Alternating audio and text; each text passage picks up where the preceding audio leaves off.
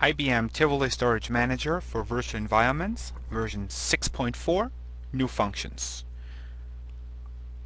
I am right now in vCenter, basically the VMware vSphere client, and the graphical user interface of TSM for virtual environments is implemented as a plugin GUI. So I can start it right from here, and my current state is right after the initial installation. So TSM for virtual environments has not been configured yet. The new configuration wizard will sense that, and it will automatically present me with a launch tab where I can launch the configuration wizard right from here and go through the initial configuration. It is implemented as a wizard, so it will explain which steps it takes, and I can choose to select defaults, or I can also put in my own values. I simply click next here, and I am presented with a Tivoli Storage Manager server address, also with a port, and with the Tivoli Storage Manager admin user ID, which is being used to configure the nodes and also the data mover nodes. So I can change that here to my TSM server address, and I will have to specify a password here to log in into the TSM server. Simply click next, and the password is being validated towards the TSM server, and I can now choose which policy domain and policy set and finally management class I would like to use. I will go with the standard here, so I will accept the defaults. And the next step allows me to configure the Tivoli Storage Manager vCenter node name. I simply go with the recommendation and specify a password, and I do the same thing for the VM CLI node name.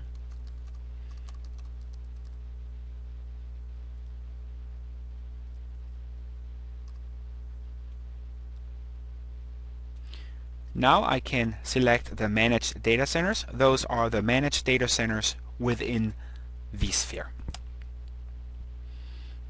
And that was almost it. Finally, I can define passwords for the Tivoli Storage Manager data mover nodes. So I can choose the data mover node and specify a password.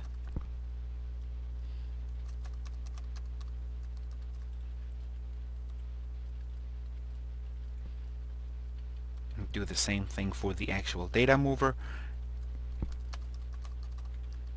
The actual data mover are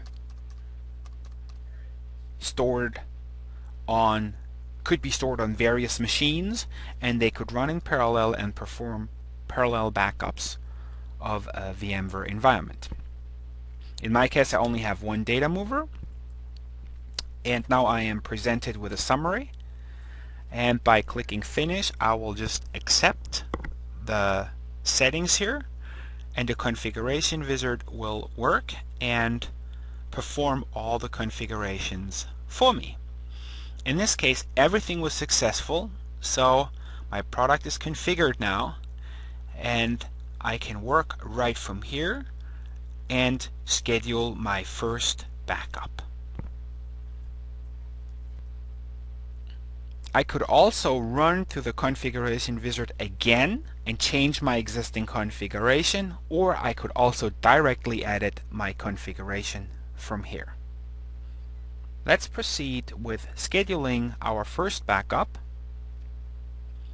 I can simply do this by clicking the backup tab, and it shows me that a number of backups is already defined, and I can schedule a new backup here. Can again choose the wizard function. Let's say this is a monthly backup. I can also schedule it right from here, and can click next, and this is another new function that we have now in TSM for virtual environments, and you can see it right here. I have a clustered vSphere environment, and with version 6.4 we can actually schedule a backup per cluster. So I can select the cluster here. That is a new function in version 6.4, and I can basically tell TSM for VE to back up all the virtual machines within that cluster, regardless on which ESX server they sit.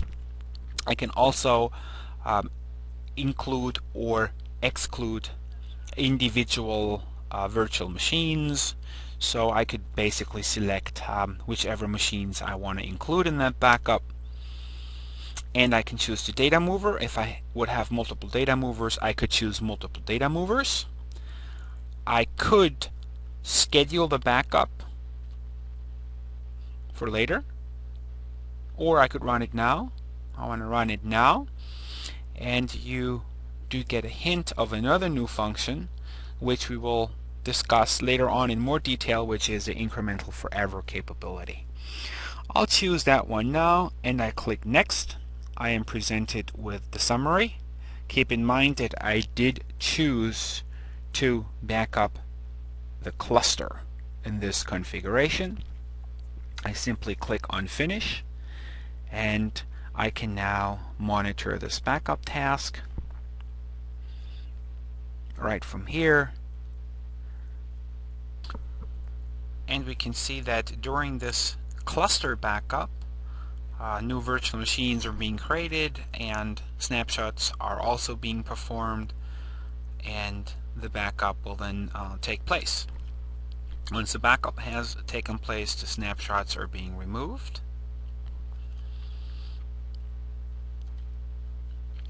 And we can refresh the monitor here, and we can see a success message here. You can also scroll down and get some more information about this particular backup. Please note that this was a cluster backup. So the new function of TSM for virtual environments is to support selection by cluster. We also support selection by wildcards. I will now switch over to the TSM command line.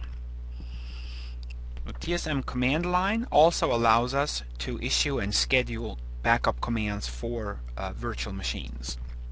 The backup command I want to use now is for a particular virtual machine within my vSphere environment. And I know that this virtual machine starts with WIN, and I will now use a wildcard, a star, and that is also a new function of version 6.4. We do support wildcards now. So the backup of my virtual machine has started. So the name of the virtual machine is winxp_nfs, and my data mover is now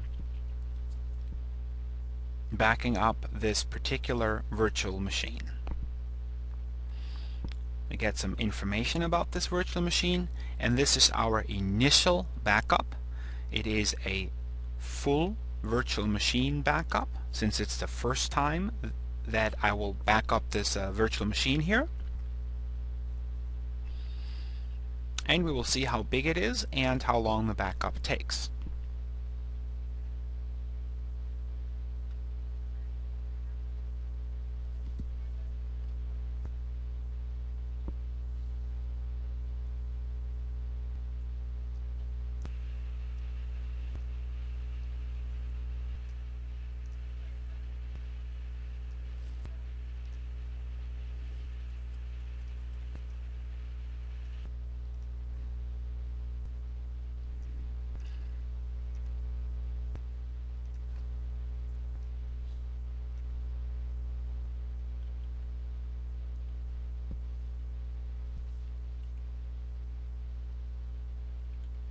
So the backup has almost finished. We can see here that 1.66 gigabyte are being transferred.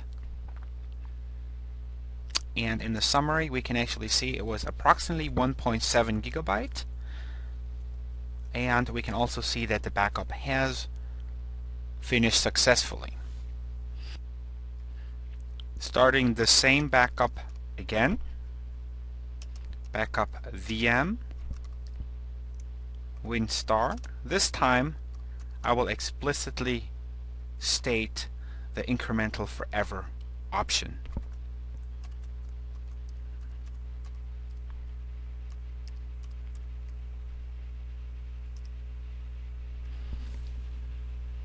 The virtual machine is being found. Snapshot is being created, so we get a consistent state of this virtual machine.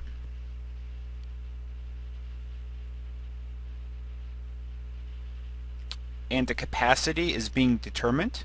It's again 1.7 gigabyte. Only in this case, you can see that 1.7 gigabyte were being inspected, but transferred were really only 32.54 kilobyte. So basically, TSM for virtual environments has figured out that this virtual machine has not changed, so it has only backed up the incremental changes since the last full backup. Now let's run the same command again. This is now for the third time. Please note that I keep two versions of that backup inside of TSM. So my retention policy inside of TSM is set to keep two versions, and this is now my third backup. And yet again, 0 data are being sent. So in other words, we have two versions, but we did not have to take a full backup. And we can do this again, create another backup, it's number 4, and we could do this basically forever. We will never ever have to take a full backup again. TSM for virtual environments version 6.4 does support Incremental Forever, or a progressive incremental backup.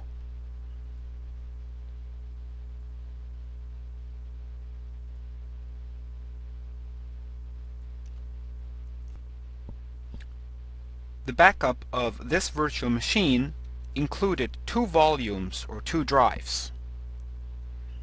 What I want to show now is how, with TSM version 6.4, we can restore only one individual volume from the last backup. So we have a new command here which allows us to specify the name of the volume which we want to restore. So I'm specifying the name of the virtual machine, then I'm specifying the name of the VMDK file, hard disk 2 in my case, and this is what will kick off a restore of one individual volume which was part of a previous backup operation. This is also a function that has been introduced with TSM for virtual environments version 6.4.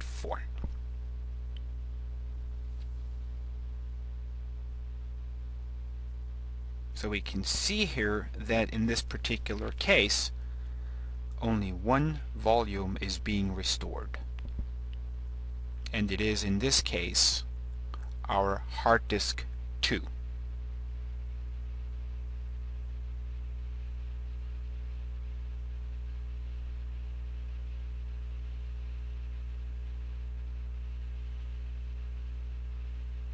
Hard disk 2 is not as big as hard disk 1. It's about 100 megabyte.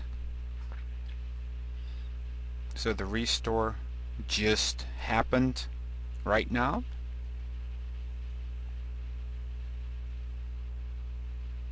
And as you've seen, you can back up a virtual machine as a whole, but restore an individual volume from that full VM level backup. you can also leverage our recovery agent and restore individual files from that exact same backup.